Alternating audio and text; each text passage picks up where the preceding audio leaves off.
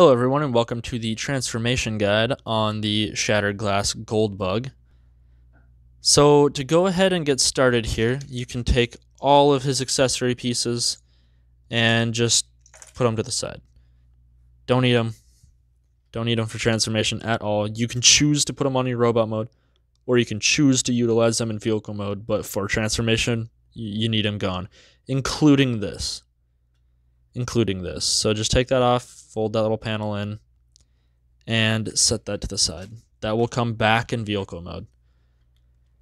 So this guy is just a retool of the different head, I guess.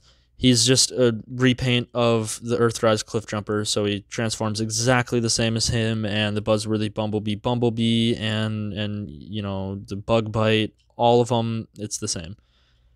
So the way I like to start is by folding out these side panels back here on his feet. And then I bend his arm 90 degrees and spin it all the way around, and then just push it to that kind of a orientation there. Just like that. Then you can open up his whole chest panel here, and you can kind of get his arms off to the side. You can flip up the hood and close that chest panel back down. You can then take him at the waist here and spin him all the way around. That will allow this joint to collapse. Then actually, yeah, just go ahead and do that. Collapse that joint and move these arm panels back as you do it, just to kind of give you some more clearance for the legs. And on here, I guess I should show you this. There are these little gold tabs on his shoulders that will go into these little slots right here. So just peg in right there and right there. And now you can either choose to do this at the end or you can do it right now. I'll just do it right now. You take this panel again and these two handles just slide into his hands. Holds onto them fairly securely. And then there's a little peg right here. And I believe, yeah, there's two pegs up in here that'll grab on right here.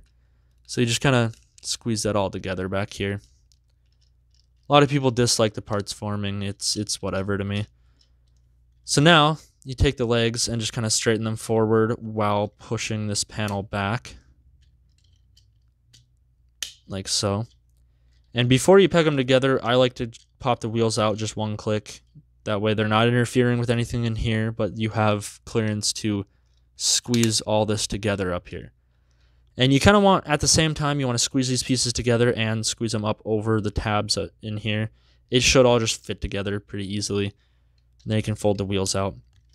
And then here, what I like to do is just kind of get my finger up under this little tab here and just kind of pull that back just a little bit. And that'll allow you to kind of close these doors on it.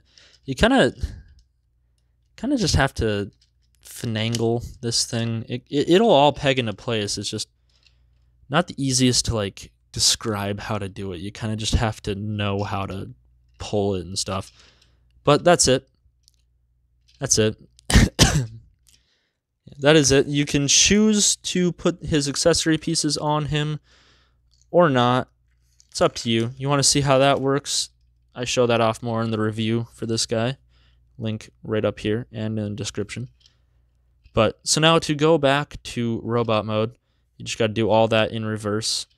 I like to start though by wiggling this up, bending it back like this, and then that kind of lets you get down under here. So you can kind of get this thing out of his hands. It's not the easiest to do. He kind of grips it pretty tight. So just kind of wiggle that out of his hands there. And then, again, set that to the side. Now these arms, you're just kind of going to leave them there for the time being. So what I like to do here is just kind of pull this out like that, and that'll pull that tab out, and then you kind of got to use your thumb to just kind of pull that door untabbed in there. Like I said, with the transformation the other way, it's definitely a thing where like you kind of have to have it in your hand to get how it works. Like me telling you, oh, pull it and it'll pop out, that doesn't really make any sense unless you actually have it in your hand. But you can go ahead and pop the wheels down one click just for some clearance here. and that will allow you to, I just kind of pull on the sides here, and that splits the whole leg assembly apart. Then you can pop the wheel down again, pop this whole section down, and this little tab right here will go in between the spokes on the tire. So you kind of got to line the tires up right, and that'll just sit in right there. So fold the tire down, fold this whole assembly down, and put that tab in between the tire spokes.